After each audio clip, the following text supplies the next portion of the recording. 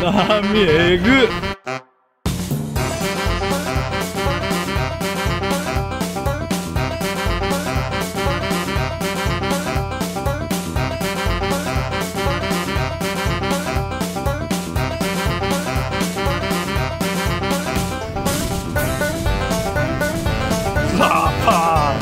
やばいだろこれ滝だよ滝みゃーちめんそれ下地父ゆうきですということでね、今日も Vlog やっていきたいと思うんですが、今日はですね伊良部大橋海の駅に来てますね。で今日は土曜日ということで、家族とね来てます。で海の駅の方でさんでね宮古そばでもね食べようかなと思ってますね。でその後ちょっと伊良部をねブラブラしてね海でも見て帰ろうと思いますので、今日も Vlog お付き合いくださいということでねやっていきたいと思います。伊良部大橋海の駅来てますね。めっちゃ綺麗。明日から天気崩れるって言ってるんですけど、雲ありますねいっぱい。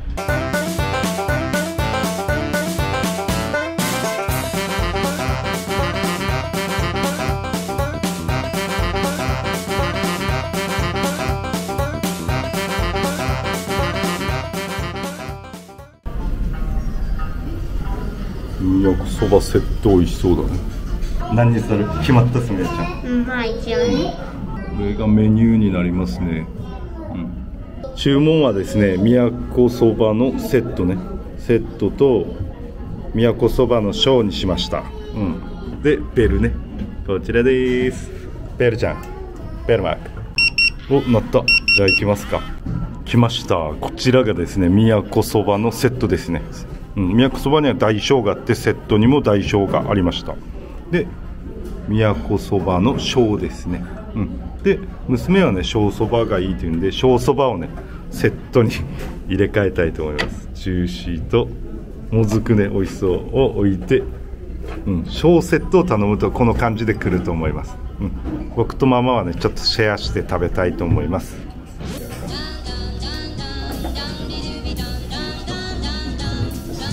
いただきます。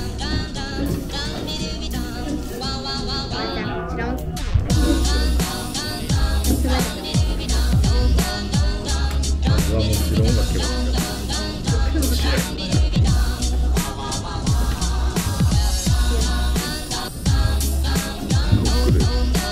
小そば完成ね。これは食べたいと思います。オッケー。いただきます。まずはね、そばちゃんのだしに。カツオが強いですね。美味しいです。カツオの味がパーンときますね。さすが伊良部漁師町ですね。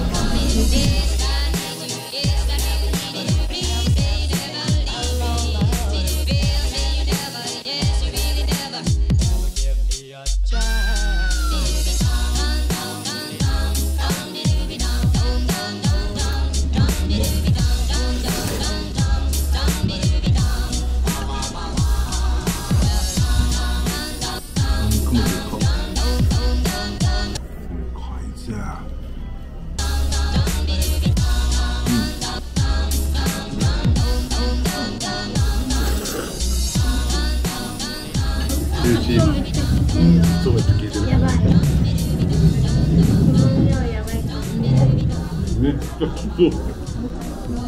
ジューシーもねめちゃくちゃカツオが効いててね美味しいです。外にはね伊良部大橋がっつり見えてます。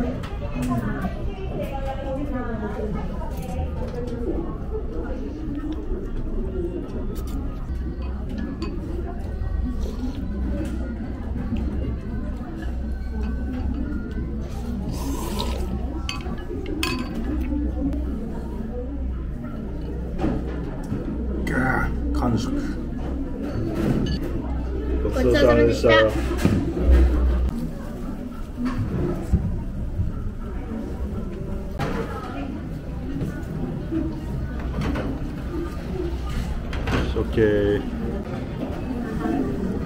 1階の方がねお土産屋さんになってるので行ってみたいと思います。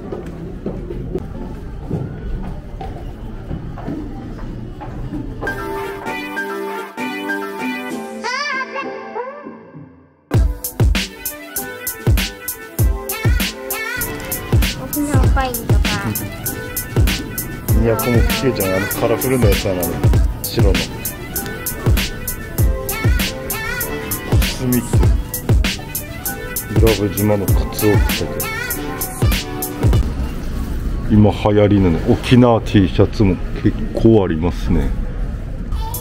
カツオ味噌ね、めっちゃ美味しそう。これ油味噌でしょ。伊良部島の渦巻きパン食っていこうかな。つめちゃんめっちゃふわふわ。美味しそうじゃない？これ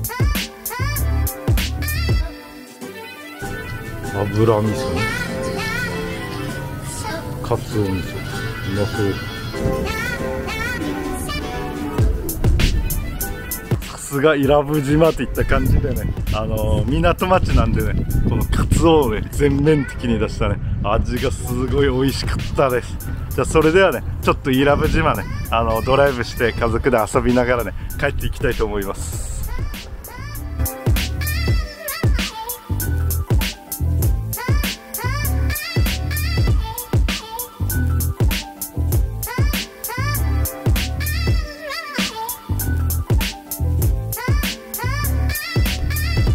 ちょっとね遡って高台の方まで来ましたね。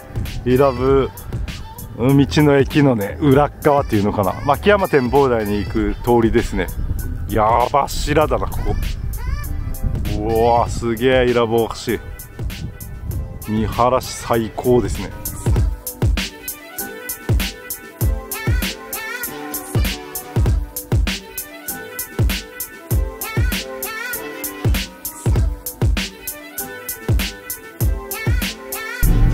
新しいので来てる。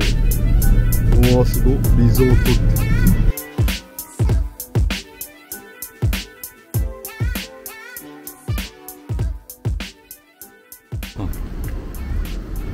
ブルータートルさんね、カメ。あ、来た、カメちゃん。これが有名なカメちゃんね。カメちゃん。サンゴが中に入ってるよ。サンゴが渋い。カメちゃんね。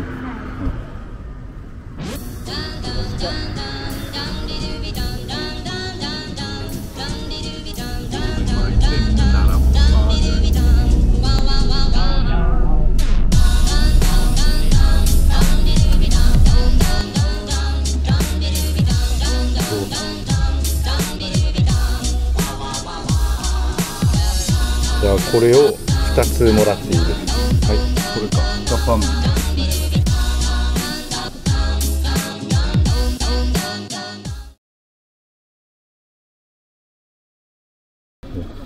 来ました。サタパンビンアイス、めっちゃうまそう。こちらですね。ウェイ。おいしい？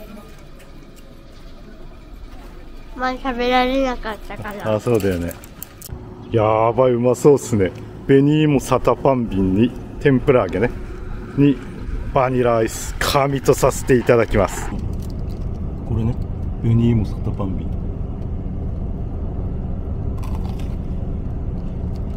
うまっ。脳がはじける。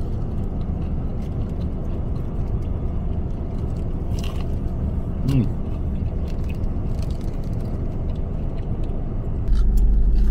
最高だね。冷たいしね。冷たすぎて手がはじける。さ、紅芋のさサタパンビンとアイスクリームがさめっちゃ合うね。うまっ。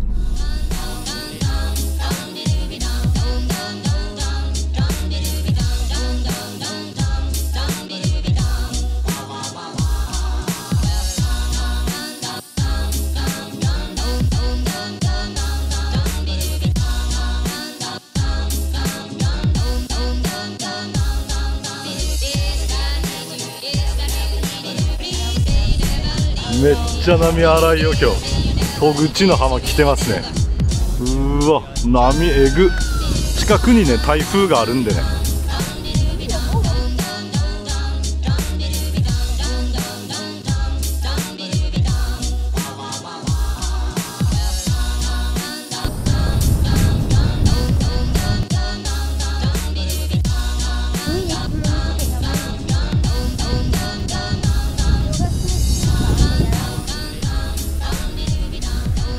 うわ、波つけ。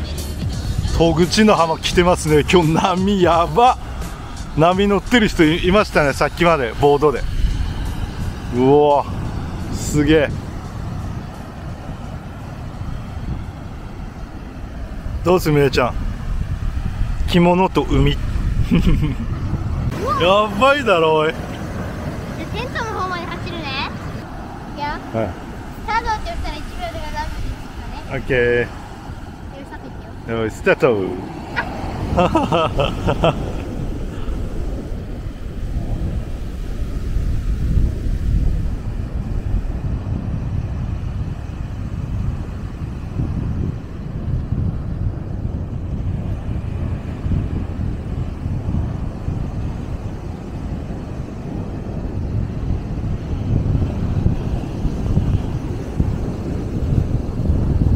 あー、来たー。どう、楽しい？疲れた？うん。今日波がえぐいっすね。バーン来てますね、波が。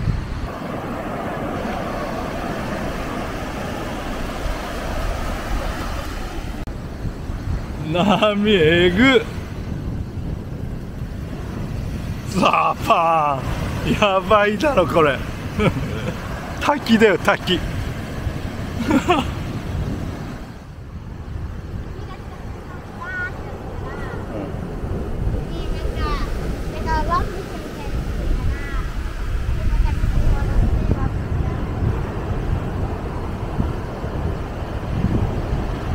来た来た来た、波が。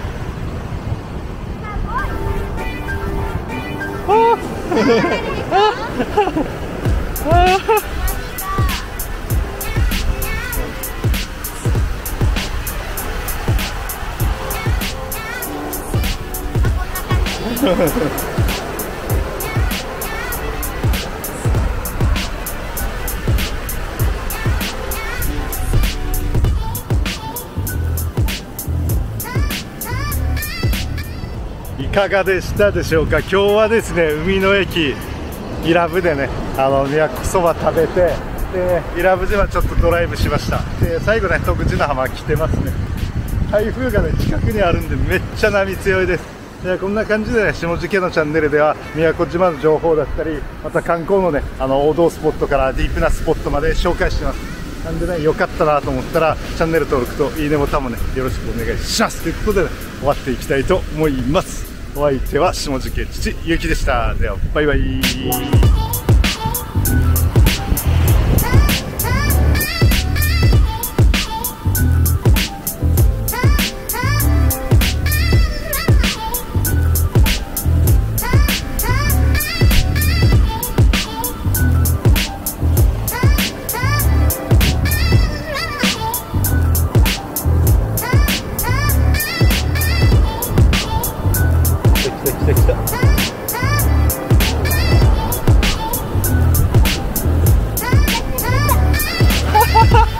危ない。